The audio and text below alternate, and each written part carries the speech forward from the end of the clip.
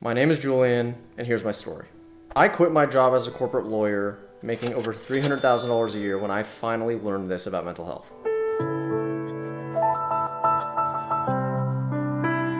I've always been the model student. In high school, I was valedictorian. I went on to graduate UC Berkeley in 3 years, Harvard Law School at 24, and before I knew it, I was making the big bucks in big law at a top Bay Area law firm here in California. Now, at this point in my life, I'm 26 years old. I'm making a lot of money, but I'm not really energized and fulfilled by what I do on a day-to-day basis.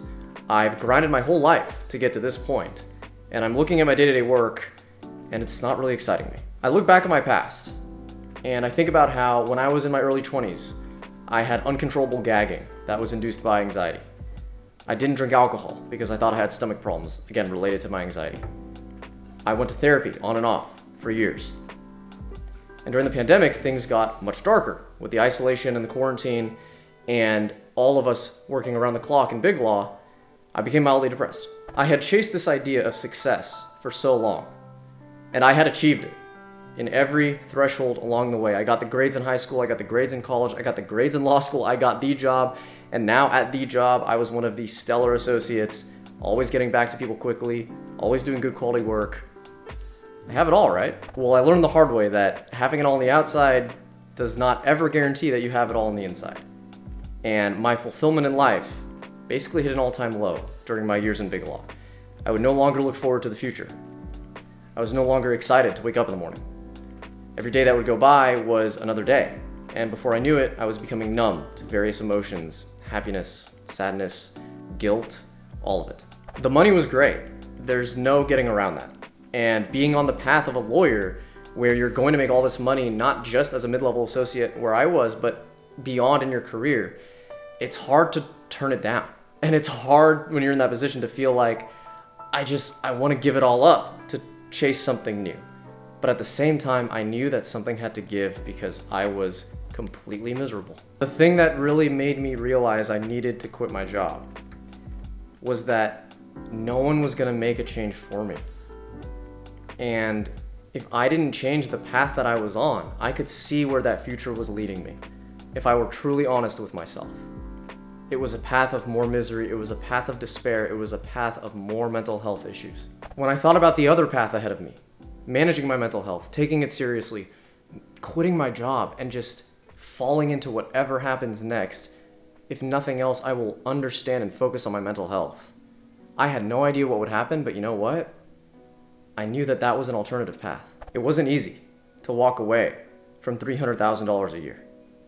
It wasn't easy to walk away from a career that I have grinded my entire life to get to. And it wasn't easy jumping into the unknown without any idea what was coming next. But the thing that got me through that moment and has continued to push me since is always remembering that we are in charge of the path that we take in life. Nobody else is going to make that change for us. And at a certain point, we need to be honest with ourselves with how we're feeling and whether or not the path that we're on right now and how we are spending our time is really going to make us happy in the long run. There are always paths that you can choose. You always have a choice.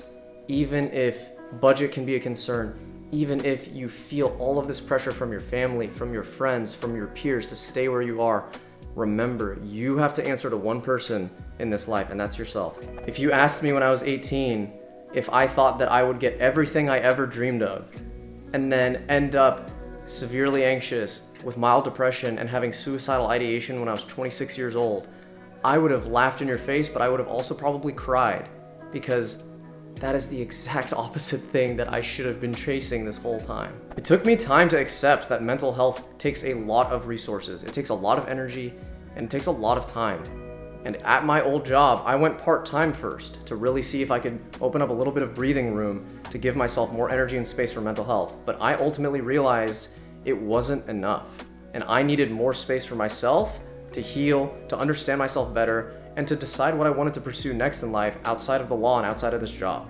I quit my job because I learned that mental health has to be prioritized, and it takes work, and it takes time, and it takes energy. But more important than that, I quit my job because I realized mental health is everything, and you are nothing Your success, your achievements, your goals, your dreams, they mean nothing in the face of not managing your own mental health properly.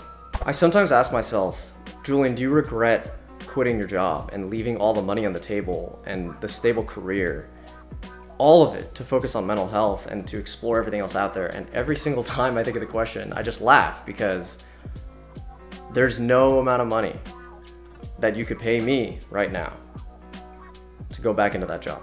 Because at the end of the day, there's nothing, no level of fame, money, love, compassion that will substitute for your mental health. I may not make the money anymore, but I am way happier than I've ever been before.